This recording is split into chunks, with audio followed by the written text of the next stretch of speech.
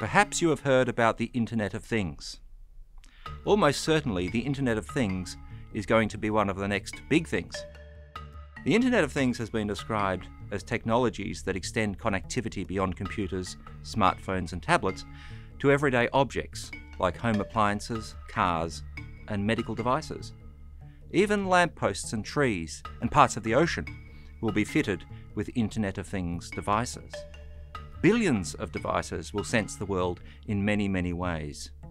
They will communicate data to each other and to central servers. AI systems will analyse the data to make complex predictions and decisions about our lives.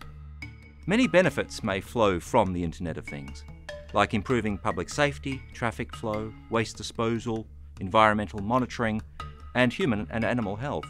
But what ethical and legal issues does the Internet of Things raise? One problem is people hacking into everyday objects, like smart doorbells, smart teddy bears, and baby monitors.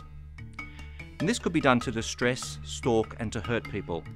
Our privacy may also be dramatically affected.